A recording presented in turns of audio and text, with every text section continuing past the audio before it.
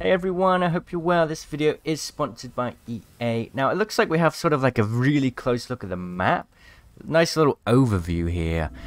Brand new map. So we're just going to take a look. This is like the preview thing, so it's not even going to be available after the trailer premieres, right? So this is pretty exciting. Massive trees, beautiful lakes. This place looks very filled with detail. Tropical areas. Little caves. It's beautiful. Wonder what's hiding under that. Giant crabs. It's like Elder Scrolls. Interesting. Big spaceship. Wow. Big wind turbine things. Look at those giant plants in the background. This map looks so dense. Like, look at, there's so much detail, like, everywhere. What do I want? Okay, so those trees, I want to know if you can fly to the top. New buildings. Very beautiful. Look at this, look at the beach. It's beautiful. There's the lightning in the background. Yeah, look at that. Reacting to the wind. That is very cool. Wow. Massive jump cannons. Crazy spinning things. Now that is the color I like. Uh-oh, it's getting spooky. Getting real spooky. It's about to happen. Here we go. Deep in the oceans of Gaia. Ooh. There is a land rich with history. Turn this up a bit. In the oceans of Gaia. Who's in the shadow? Rich with history. Who's ready? Wow. The air crackles with energy. Are we the hunters? So much to take in. They call it. Wow. Ash in game. Oh. Didn't have a mask on. Creepy. Storm Point. Like in the Bangalore teaser, right? A big boy jump things. It's the only way to travel. Oh no, the quality. Could use some help. Prowlers. Down a little bit. Spiders. Terrifying new map, Storm Point. Wow, look at that, POI. There's so much, like, this map. There's so many. Oh my god, okay, there's tridents as well. Watch out or I'll grapple you. Fence in position.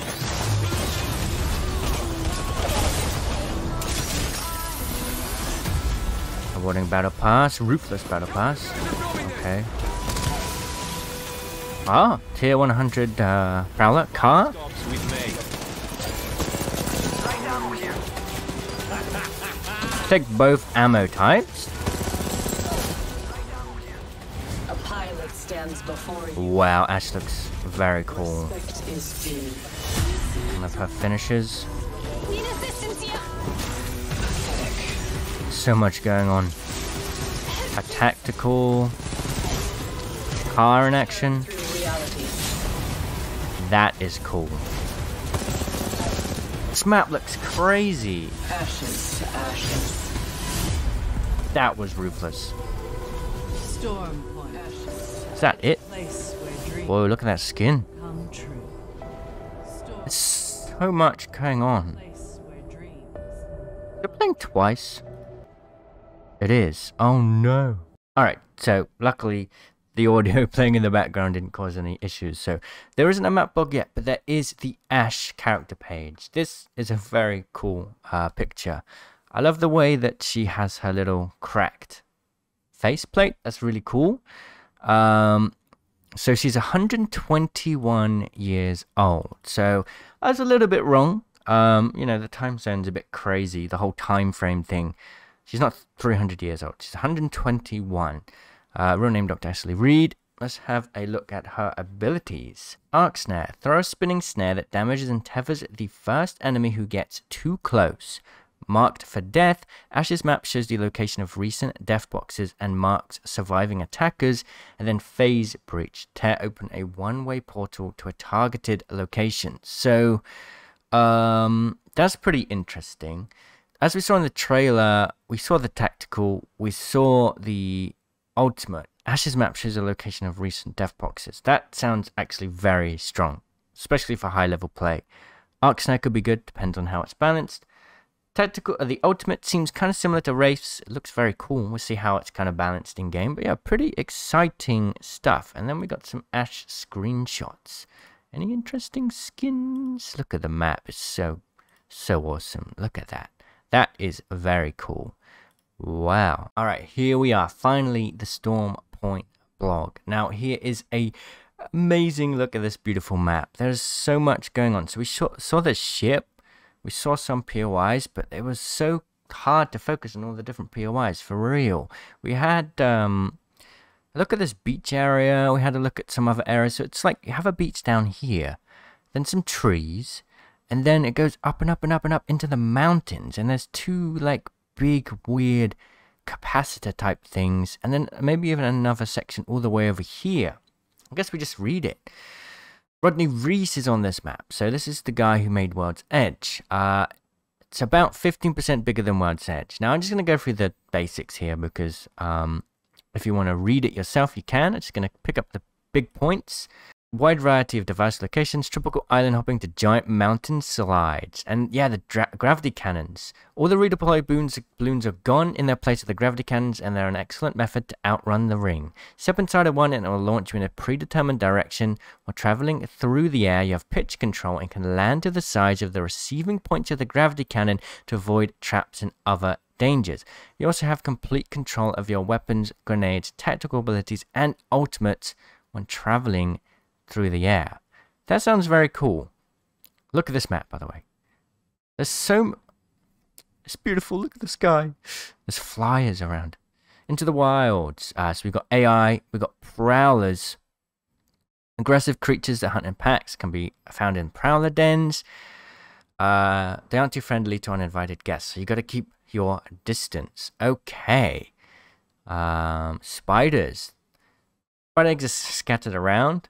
Don't disturb causing damage will disturb the spiders inside. So you got to leave them alone if you don't want to have spooky spiders chasing you. The range web spitting enemies. Wow. They attack from afar.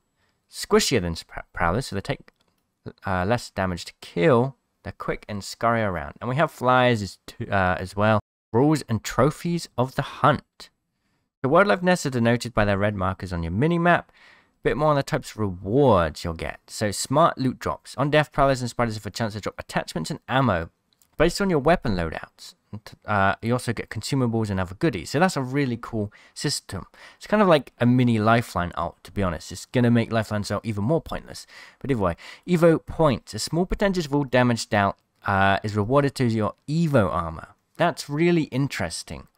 A small amount. Yeah.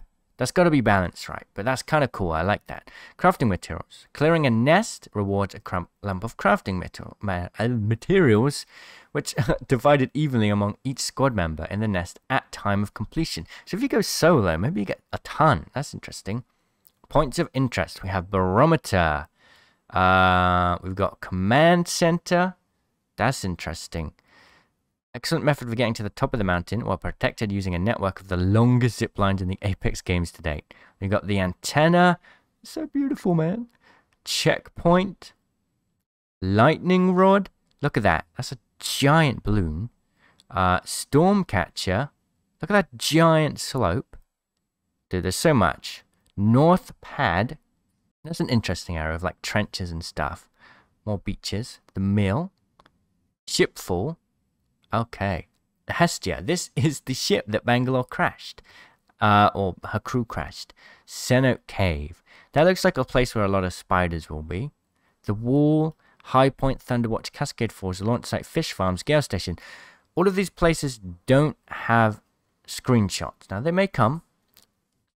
Spill-off camps, design talk.